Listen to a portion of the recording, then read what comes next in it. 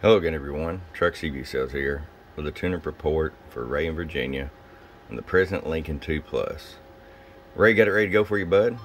Our tune and alignment, voltage regulator upgrade, electrolytic capacitor upgrade, and the erf2030 Plus MOSFET upgrade for durability. Ray, let's get right to it. RF power all the way down, 25 watt slug. Get you where you'll turn down about a half a watt on AM. Roll it up, 6 watts on AM. So your average power swing, hello, 18 bird, 50 watt slug in PEP, hello, 50 watts. Let's go over here and go to FM. You said you like to talk FM. 25 watt scale. You do 25 watts all the way up, but you mentioned about running your amplifier with it, so we set it so it would turn down to around 2 watts.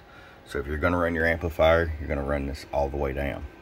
Also keep in mind, everybody that's watching on FM, you have no amplitude modulation, aka AM, so there is no forward swing.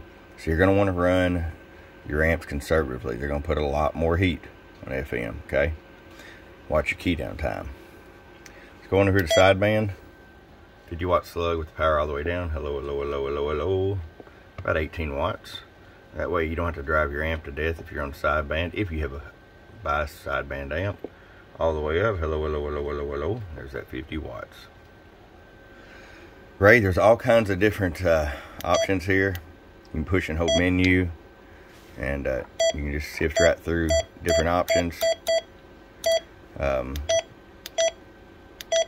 Roger beep, you can change different beeps, all kinds of different things, but it's got a manual, so that's what your manual's for, okay?